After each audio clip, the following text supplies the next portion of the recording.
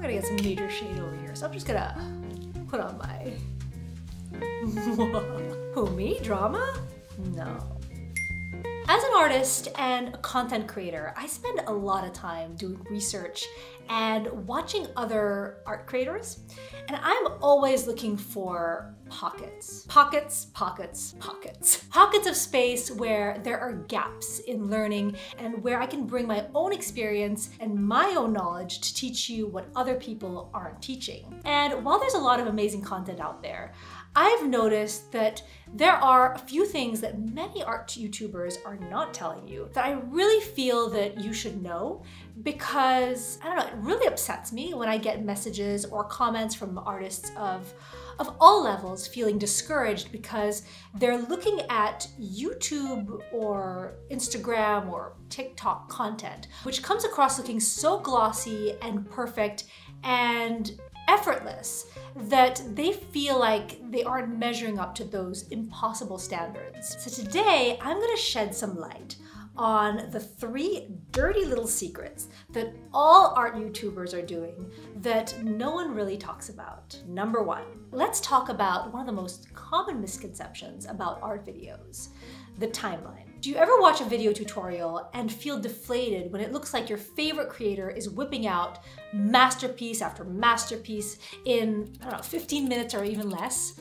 Or maybe you're wondering how some of the artists that you follow on social media are non-stop painting these incredible paintings every single day. And you're like, wow, everyone is killing it while I'm sitting here agonizing over painting a single leaf. Wow, I really suck. How is it everyone is excelling at everything every single day? Super simple.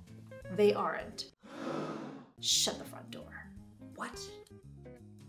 While it may look like many artists out there are able to paint amazing pieces at the drop of a hat, I don't care how talented or experienced you are, the process takes a lot longer and is more involved than everyone lets on. Enter one word: editing. And what I can guarantee you is that everyone does it. This video right now is edited. Hello, Margot A. How you doing, Margot B? Is this video edited? It sure is. So it's usually pretty obvious, especially when a video is sped up to show a time lapse or edited to look like it's going faster than it really is.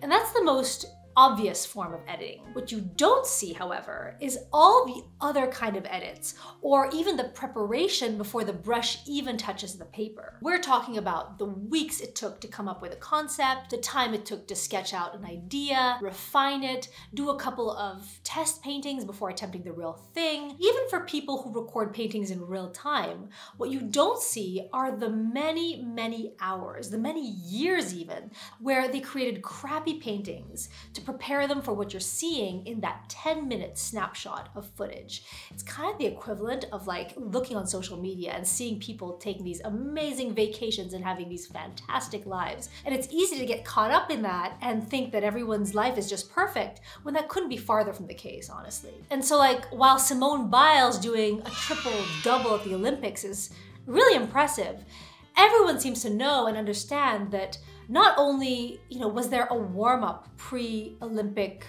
session? I don't know, like pre-final? She spent years of her life leading her to that one moment. But that's just how any acquired skill works. And by the way, I'm not saying anyone goes into it trying to be dishonest. The fact of the matter is that most of your online creators, myself included, are subject to the same laws of the internet gods. And that boils down to 2 very simple things: the algorithm and people's attention span.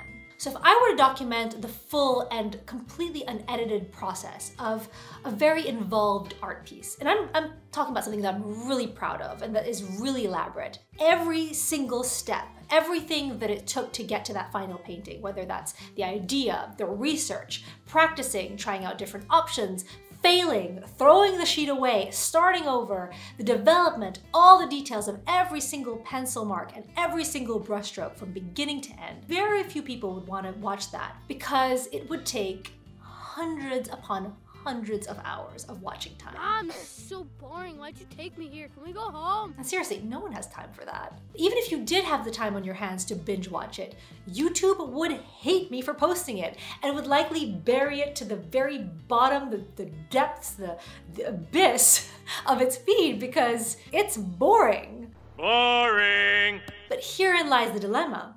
We're trying to push out content that's watchable, that's fun, that's informative, but we can't show you everything. And then when people watch the abridged version and wonder how it looks so easy, I think it sends the wrong message across because it's anything but effortless. So you see, we're kind of in a catch-22 situation here. Side note, can you imagine what it would be like if Michelangelo had to vlog and document the entire process of painting the Sistine Chapel? And I honestly don't think that Michelangelo would have the patience to be sitting there with his selfie stick, like, you know, painting God's hand. So next time you feel overwhelmed and hopeless and alone and like you're not living up to these standards, come back to my channel. Just kidding. Just remember that you are so not alone in this and that the whole process can take a very long time.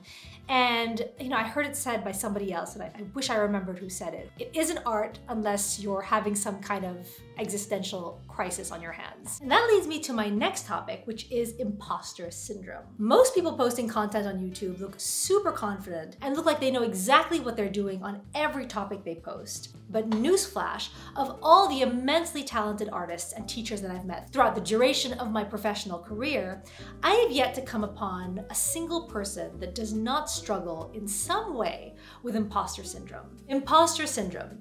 Doubting your abilities and feeling like a fraud. While you might think that all I need is more experience, more artwork, more confidence to gain that confidence that I so desperately need, here's the deal with imposter syndrome. It never goes away. Because anytime you create something that is true to who you are, that's meaningful to you, you're exposing yourself to the possibility that someone is going to walk on by and is gonna poo-poo your idea, poo-poo your talent, judge you, and doubt your skills. Art sucks! You're living a lie! You're living a lie! Yeah, take it down! You're living a lie! Art has always been my vocation. It was what I was trained at. I spent years working professionally in one of the most competitive cities in the world. I started my own design company, and I'm not saying that to pat my own back, but just to demonstrate that even for somebody with my experience, I am not joking when I say that I am often looking over my shoulder, waiting for someone to come out of the woodwork and, you know, exposing me for being a phony or a fake, or to call me out for not knowing what I'm doing or what I'm talking about. And you would think that with all this time that fear would go away, but it doesn't. So the thing is, the biggest reward comes from facing your fears. And if you never sum up the courage to leave the safety of the nest, there's absolutely no way you're gonna learn how to fly or ride a bike. I'll teach my son how to ride a bike soon. And so while some people might call it fake it till you make it, or simply just the word confidence, I like to think of it as an unwavering belief in oneself. And this is a trait that can be found in all successful people, whether you're a successful YouTuber, a successful artist, a successful creator of any kind, anything across the spectrum. By putting yourself out there, even if you don't feel 100% confident in what you're doing, just taking the risk and, you know, coming to the table and trying and seeing and sharing with the world what you have to offer. And this is not to say that you're being disingenuous or fraudulent, especially for YouTubers. I'm not saying anybody's being disingenuous. It's just they're pushing themselves out of their comfort zones and taking a leap of faith. We are all afraid of the same things, and we're all afraid of the same judgments. So I hope this is motivating for you so far, and it's helping you feel empowered, because this is not about tearing other artists down or other YouTubers down. And obviously I can't speak for everyone, but I've been around enough artists and professionals to be able to tell you what I think is the real deal. Okay, and that brings me to my last big secret. Are you ready for this? We're good to go! So, do you ever watch a tutorial or hear an art teacher or a YouTuber say, never hold your brush like this, or don't do this, don't do that, or never use fugitive paints, or only use professional art materials? Oh wait, that's me. Uh-oh. Sounds like a lot of rules, right? Here's the deal about rules. Good art usually finds a way to break them. I always like to think of artists as a band of pirates. Every great artist throughout history has challenged the status quo in some way. And as artists, it's something that I think that we all share in some way. It's a part of our DNA. But when you get here on YouTube or, out on the internet, you're constantly barraged with people, and especially like comments from people telling you what you should and should not be doing, like there's some sort of 10 commandments, and if you don't bow down to them, you're gonna burn in art hell for all of eternity. Art hell is a lot of fun. I'm there all the time, and let me tell you, the parties are fantastic. But seriously though, that fear of coloring outside the lines is where a lot of people get it wrong. So to give you an example, let me tell you about one of my favorite artists of all time, Jackson Pollock. He was a pioneer of the abstract expressionist movement. And so he dripped and threw his paint on canvases and did some pretty unconventional things with his art, which most people are familiar with. But here's the interesting part. Jackson Pollock, who was obviously very, very talented and very knowledgeable about making paintings, made a really unusual decision when it came down to painting and the materials he chose. So instead of opting for archival quality oil paints, he would go into the hardware store and buy house paints. Like the kind of paints you use to paint your bedrooms. This is painting your bedroom. So obviously this made his gallerist really angry because they were trying to sell his paintings for top dollar. And the fact that his paints weren't oil and they weren't long-term archival was going to be really problematic. But Pollock had his own vision of what he wanted to do. He enjoyed the texture and the drippy consistency that those specific paints provided. So get this, what the gallerist ended up doing was secretly breaking into Pollock's studio, replacing the house paints with proper oil paints. But when Pollock found out, he just threw away all those paints and went back to what he wanted. So he was like, nah, I'm just gonna do my own thing.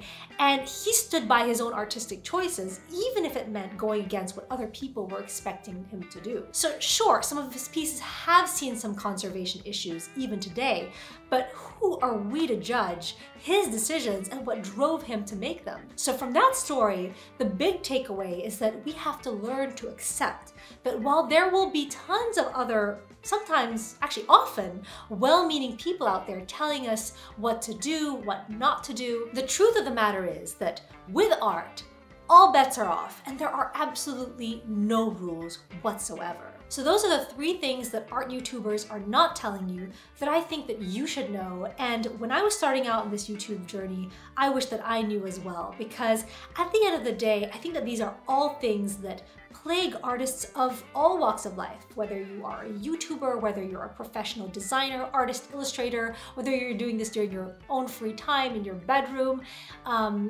These are the same trials and tribulations that all artists feel. The only difference is that the ones of us who do share our work online have to press a little red record button before we start. Kind of like, well, this one isn't red, but the one on my camera is. And if this video has inspired you to throw caution in the wind and to go for it, I would love to share more with you about how to embrace your own artistic voice and to find your own style.